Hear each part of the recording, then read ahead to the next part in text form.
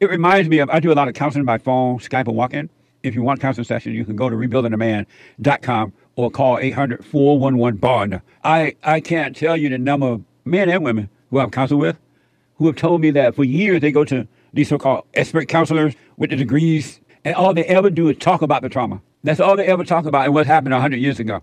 And they never move forward. Go and see them if you want, but don't let them keep bringing you into the office every day talking about the past. That's going to keep you in your hell of the imagination. There's no future nor past. And there are people who are in hell and they love their hell and they get the thrill of talking about their hell. Really, they love you. They don't want you to take them. Let's talk about my hell, they say, because they love their hell. They love whining about it. They love talking about it over and over. 1,000 years go by. If they're not encouraging you to forgive and move on, they hate you. They're keeping you in hell with them. Anyone that is not encouraging you to move on with life, relax, let go, and live, is your enemy.